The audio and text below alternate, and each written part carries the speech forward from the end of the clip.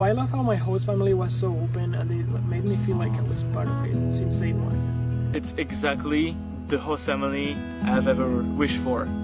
The best one I could ever wish for. The biggest thing that I learned from them is that family is not defined by DNA but by love.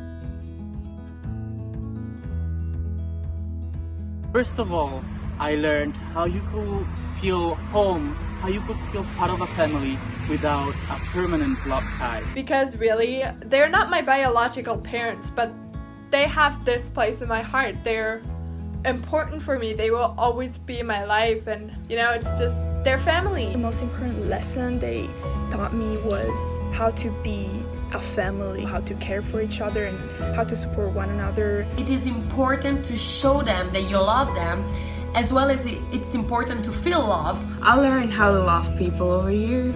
I learned how easy it is to be nice to new people. I've also learned how to make relationships with people that I didn't know. It's like really cool to be like, oh, I do have a family, I do have a connection with someone else from like across the world. I could never live without them anymore.